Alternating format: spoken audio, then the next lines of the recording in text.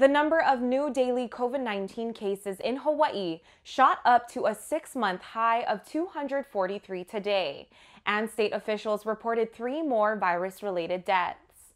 Lieutenant Governor Josh Green and health officials blame the latest spike in cases on a post-July 4th surge, the highly contagious Delta variant, and a still large percentage of unvaccinated Hawaii residents.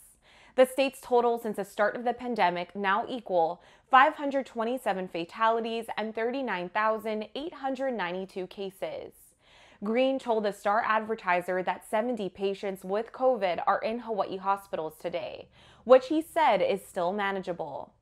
However, that compares with fewer than 50 COVID hospitalized patients at this time last year, when Hawaii was also experiencing a post-July 4th spike. Today was the 8th day in a row of triple-digit new infections, with nearly 1,500 currently active cases in the islands.